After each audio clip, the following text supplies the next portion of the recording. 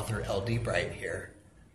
I research secret spots sprinkled across America in our downtowns, and I have a novel just kind of came out 2018 called City.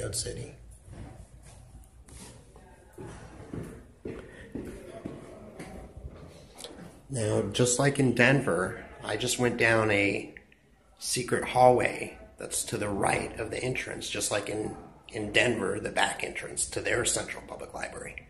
So I haven't been in Kansas City in a while, but today we're going to explore on site. One of the photos that's in my book is the vault in the basement of the central Kansas City Public Library.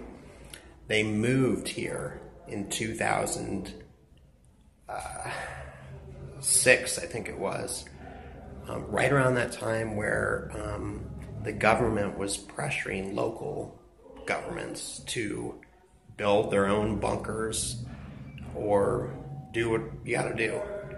And for that reason, I think that one of the reasons they chose this location, or the supreme reason, is that this is supposed to be a vault in case, we all know we're on like around the 11th hour on the nuclear clock, don't be fooled. But if we knew for sure, for instance, that there was an asteroid coming, they would use this vault. It's a 35-ton steel door vault to protect whatever Kansas City, whether it be, of course, we all know that the Reserve Bank is here, one of the only 2 or 3 locations. So this building is really special. It dates back to 1906, I believe, a grandeur bank building. And the vault, I guess, was added in 1906. You see the marble. So I'm going to show you. This is one of the secret spots in Kansas City. All right. First, oh, there it is. First, we're going to go. Look, the doors when we get here is really weird. Look, that looks like an exit.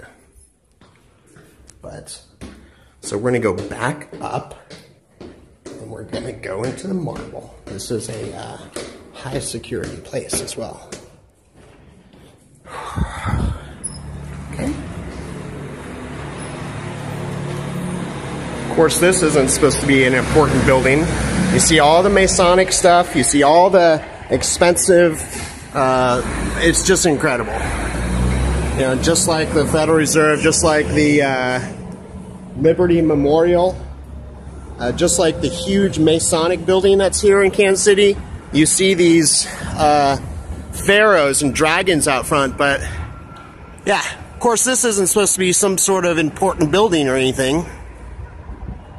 So here's the main entrance. Let's go ahead and go into what I call the secret entrance. Because look, it doesn't say anything entrance at all.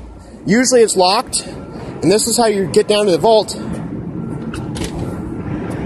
I think did they just lock it on me? No? Okay, let's try this one then. And again, this isn't supposed to be any important building that would house something extremely important. Just like the huge vault that's behind Mount Rushmore that I talk about in my book, Cityodecity by L.D Brite. You can get your own hardback for only about $15. All right, over the internet. Okay, so this is the side secret entrance. And you could see right here, it says safe deposit. But, again, another locked door. So this must have been the old way to get down there. Oh, wow. Okay. So let's just go ahead and go into this secret area here. And you see that, I mean, stuff is nice in here, and it's historic. Look at this old mail drop. I mean, that's nice. So, things here in Kansas City, you can see the medieval barricaded window behind me. I mean, this is a vault. This is one of America's vaults. So let's go check it out. There's kind of a separate area back here, which kind of separates in a way the vault from the main library, which I think in itself is a little bit weird. And then what we're going to do is we're going to ask the people down there, I'm going to put the camera down, and I'm going to ask them, V for vault, I'm going to ask them, how come there's a secondary vault door? Like, it looks like there's two. Let's go ahead and close up on that where it says vault level. Kind of interesting.